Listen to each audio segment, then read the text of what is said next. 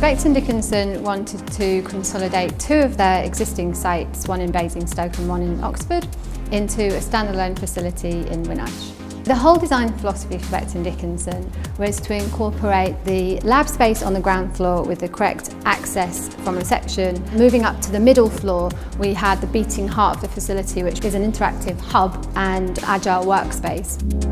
Leading off from these, we have the main artery and the cells, which are the open plan spaces for good views and natural daylight.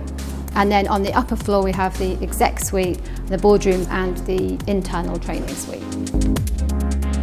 So the main key challenge was relocating the existing lab spaces over from the Basingstoke and Oxford office. And the way that we did that was to do a space analysis of their existing ways of working and also to audit their existing equipment. And then the challenge was to bring those elements and incorporate them into the one space at the Winnersh office. There are a number of technical elements incorporated into the Becton Dickinson design.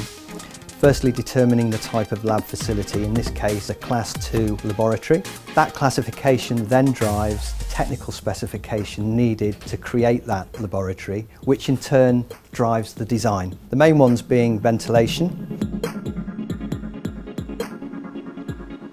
power and data,